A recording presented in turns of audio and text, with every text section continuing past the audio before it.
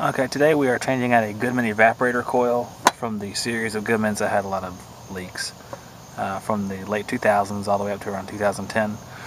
This one is a 2008 warranty coil, so we're going to go ahead and pump it down so I can change that evaporator in the attic. Have our service tool shutting down a liquid valve. And then we will start it up, and I will shut down the suction valve when it reaches almost down to 0. Alright, I'm going to pump down the evaporator by depressing the contactor with my HVAC grade voltage resistant contactor pusher, or stick as I like to call it. So I'm going to go ahead and do that. I'll have to turn off the camera and set it down because I won't be able to do this with one hand. You see the effects of it here. It's starting to fall. Suction gets closer to 0. I have to shut it down, so bye-bye. I'll see you later.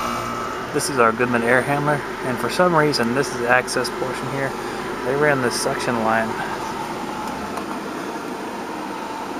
right in the middle of the access. So we're going to redo that.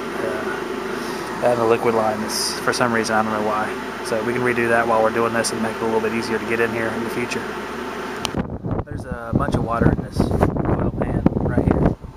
See, I'm taking the coil off. Lines are sitting up here. There's a bunch of water in the coil pan, so I'm siphoning it out with this little siphon pump I got at Harbor Freight into the bucket here, just to make sure that we don't get anything wet or get ourselves wet while we're doing this process. Okay, this is our old evaporator in the air handler. They reused the pan, new evaporator. We'll be here aluminum in a second.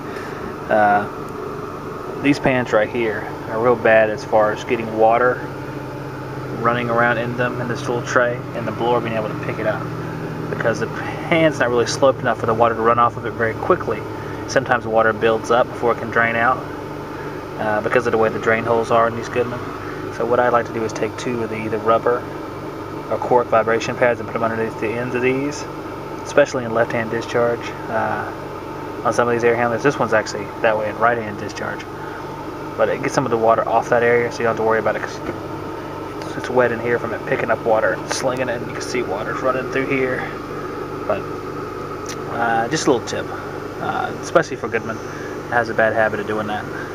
So, okay, I'm gonna go get a new evaporator. Alright, our aluminum evaporator is in. I'm bleeding the air out of the coil, and I'm going to go bend a piece that bends down and into here. And then I have to go take off the piece that was already on here, because they don't give you another one of these stubs for some reason, which would be nice because they had kind of messed up the stub that was already there, but I guess we're going to cut it off and reuse it. Alright, we'll get it fitted up and start the nitrogen and braze away. Alright, it's all brazed in here. I ran the lines up a little higher because they were run through the access area. Kind of came around the top. It's not perfect, but it's out of the way. So I want to step across the refrigerant lines whenever someone comes to service the unit. I retied the drain in, put a little access in because there wasn't there before for cleaning and things like that. That's about it. No secondary drain here. There's a flood control in the pan, and there's a pan drain out the back. So it's pretty well covered against flooding and things like that. But we're about done up here. I'm going to turn the power back on. I'm putting a nitrogen test on it outside. And I'm going to tape this up. And then we'll get to pulling the vacuum. Oh, and just so we don't forget, we were talking about it the other day, and Brad was commenting on it. Don't forget to prime the trap. This is a draw-through coil. The pans in these particular units don't drain all that spectacularly anyway, so make sure it's primed up so you're not drawing air back through it and making it harder for that water to drain out of the air handler, because it will flood, and the blower will take that water and fling it down the ductwork and fling it all over the cabinet. So just make sure you do that. Okay, I pulled the vacuum where I bled the I didn't bleed, but I opened the service valves and let the refrigerant back into the system. I'm putting nylog on both these caps because I heard a poof on one of them anyway. Just so you guys can see it, that's nylog. Refrigeration Technologies nylog gasket thread sealant and assembly lube, and this one's for R22. and other HCFCs. Don't really run into CFCs too much, but there's a blue one for HFCs, like R410A. So that's a good look at it right there, in case you guys were wondering.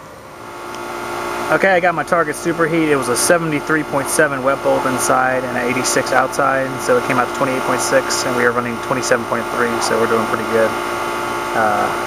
So we don't have to do any more charging, so we are good to go. I'm going to let it run for a few more minutes, and then call it a day over here. Okay, here's my good deed for today. Hello, friend. Let's go on across the road. There you go. Take it easy. I'll tell you what, guys, that good deed moving the turtle across the road sure paid off. Because I went and changed the capacitor and the lady gave me chocolate peanut butter balls. And they are fantastic.